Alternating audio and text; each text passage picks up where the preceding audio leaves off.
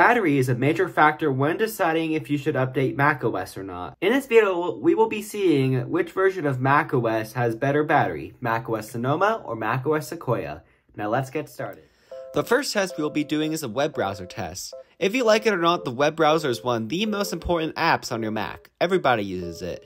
I was initially going to be doing benchmarks in the browser, but I ended up doing YouTube as a lot more people use YouTube over benchmarking software. So that means that YouTube must be a lot more maintained.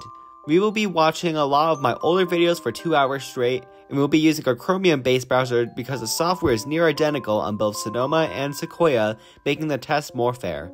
Now, if we ran the test in Safari, I'm sure that Safari on Sequoia would beat Sonoma because Apple taking all the optimizations of WebKit and utilizing them right away. And after about 18 minutes into the test, Sonoma is the first to drop from 100 to 99%. So surely Sequoia will win this challenge, right? And 23 minutes into the test, Sequoia has finally dropped from 100 to 99. But we're not done. This video isn't about which macOS will get from 100 to 99 first. This is a full battery test. We got 99 more % on both macOS versions, so we are going to finish this test. That's right, we're going down to 0 on both of them, even if I got to do this test 4 times on Sonoma, which I actually had to do, unfortunately. Now, the reason we're doing a YouTube test for 2 hours instead of 1 hour, like we will with other tests, is because the browser consumes the least amount of energy out of any of the tests that we will do. The other tests that we'll do definitely consume a lot more battery. Also, did you know a lot of your favorite apps might actually be Google Chrome in disguise? There's this popular framework that I absolutely despise, by the way, called Electron. And it's a lazy way to port your app from the web to something that just feels native. Popular apps like Canva, Figma, Notion, and even the user interfaces by drivers for my Logitech mouse. Why does my mouse drivers need a web app? I do not know, but Electron also lets you do some native machine code, and is it just a web app wrapper? Alright, 1 hour into the test, we can see that Sonoma is at 88%, while Sequoia is at 89%. Still not that far off, and just like a sports game, anything can happen. Sequoia could fumble the ball and lose, but we will see what happens next. Also, did you know that Apple helped shape the modern web with WebKit? Google Chrome's web browser called Chromium is actually based off of WebKit. The only popular modern browser that has not had Apple's influence yet is actually Firefox. Also, the reason why Apple makes emphasis about WebKit every year at WWDC is because Google and Apple are actively trying to compete for the fastest web browser. Google Chrome is usually faster in March every year, while Safari is actually faster in July. While it's not much of a speed difference, they're actively trying to compete for the fastest web browser. Also, isn't it amazing that I have improved my videos so much in 6 months? Looking back at a lot of my older videos, I can see how much I actually evolved. Alright, and it looks like both macOS Sonoma and macOS Sequoia have tied at 72%. We will now see if gaming on it will be more intensive. Now, the only game I really play on my Macs is Roblox. This is because I've been playing it for 8 years at this point, and if you hate Roblox, I'm sorry, but I'm just saying, you need to find better Roblox games. I agree that a ton of Roblox games are absolutely terrible, and a lot of them are just pure cash grabs. My favorite Roblox game is actually Tower Defense Simulator, but I'll also like to show you a Roblox game that a friend has made that is super underrated. Chocoblocks Factory Tycoon. Think of it like a tycoon and a simulator combined together, but the pace is much faster than a greedy cash grab simulator. The game is simple. Buy chocolate droppers at stores and then place new ones. You can then sell chocolate that the droppers give you and get even more rewards. Now, this isn't sponsored or anything, and it's just an underrated tycoon that I think you should play and support a smaller Roblox developer today. And we are just doing circles in Chocoblocks Factory Tycoon right now. This should push resources in our computer because we are actively looking around at certain things. Also, Roblox pushes the CPU and GPU quite a bit, so this is kind of a hybrid test. Now, I will leave Chocoblocks Factory Tycoon down in the description down below and in pinned comment, and I hope you are able to play it today, because it's actually kind of fun. We were at the 30-minute mark, and it looks like both Sonoma and Sequoia are still both neck and neck at 60% battery right now. Now we are about halfway through the test, and this is not as intensive as we will get.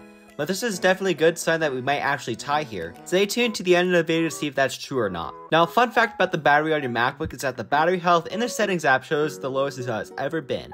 Not what it is currently. Battery health goes up and down all the time, and it's pretty unpredictable if its health goes up or not. Usually if it goes back up, some parts of the battery have temporarily resurrected from the dead. This MacBook is currently at 89% battery health. Also, I might as well say the specs to you. This is an M1 MacBook Air with 8GB of RAM and 512GB of storage with an 8-core GPU. This used to be my primary Mac, but this is now my Mac for school and if I need to look at a database while coding. Alright, now is the end of the Roblox test, and it looks like Sonoma is at 49% and Sequoia has just dropped to 48% pretty much just now.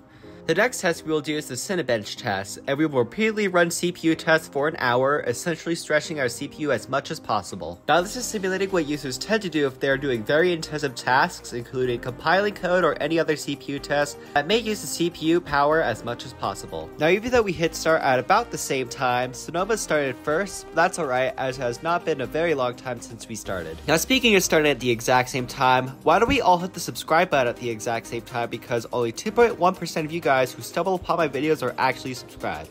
So let's hit the subscribe button in 3, 2, 1, and there we go. You should all now be subscribed. I have a ton of future videos planned, so if you didn't subscribe, it's not too late. Subscribing increases the chance that you'll find one of my future videos. Now, in a previous video of mine, we have seen that macOS Sequoia has won the performance test in macOS 15.2. But will it win the battery test? macOS Sequoia has been a much smaller update compared to Sonoma or even the lengths of Ventura. Though I believe before recording this video that macOS Sequoia would win this test. We're getting closer to the end and we will see who actually wins. Oh, so now macOS Sonoma is now 2% ahead of Sequoia. Sonoma is now at 22% while Sequoia is at 20%. It will be interesting to see who actually wins this race, Battle of the macOS's. Just know Sonoma could catch up and die first. Now what I'm hoping is that in a few years from now, we won't need battery tests to see which macOS is more efficient with power. Solid-state batteries exist, and it makes the current lithium-ion batteries look very weak. While still very expensive right now, they surely will keep devices charged longer, and who knows, we may not need the battery health feature in macOS anymore, as solid-state batteries last a very long time. And uh-oh, it looks like we have gotten our first low battery warning with Sequoia, at about 3 hours and 42 minutes. Can Sequoia figure out how to stay efficient? We shall see. Sonoma is still 2% ahead, but anything can still happen. And fast forwarding 3 minutes ahead, macOS Sonoma has gotten a low battery warning. Now it's only a matter of time to which one will die first. You guys waited long enough, so let's speed up to the very end. And the macOS version to die first is macOS Sequoia. Now how much longer will macOS Sonoma last for? Let's find out. And the answer is another 3 minutes. So that concludes the video. macOS Sonoma has won, right? Remember that I said I need to record macOS Sonoma 4 times? Well, out of those 3 failed video recordings, macOS Sequoia has won, while the other failed attempts were not completed. I'm saying this now that both macOS Sonoma and macOS Sequoia has tied. I'm sure if I ran the test a few more times, macOS Sequoia will win some of the attempts, but not all of them. Now what if you are having battery issues? Which I'm presuming why a lot of you requested this video to begin with. Perhaps you may have updated an app and may have been more resource intensive, or just use up more battery in general. Your battery health might be degrading, and while I'm not blaming Apple Intelligence on this, Apple Intelligence could be a major factor why your battery may be affected. Apple Intelligence is still a brand new feature, and Apple still says it's a beta feature. I seem to have no battery issues at all on the latest macOS Sequoia. But anyways, thanks for watching, comment, like, subscribe, share this video with your friends, and play Chocoblox Factory Tycoon down in the description and pinned comment. And I'll see you in my next video. Bye!